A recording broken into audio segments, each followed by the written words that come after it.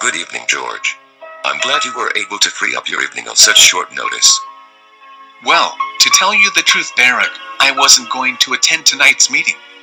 That is until I heard the Father John Redmond 21st Century team was hosting our meeting at Sassafras. I hear you loud and clear. So why don't we order and then we can address what all the fuss is over this KAHOOT? Capital idea.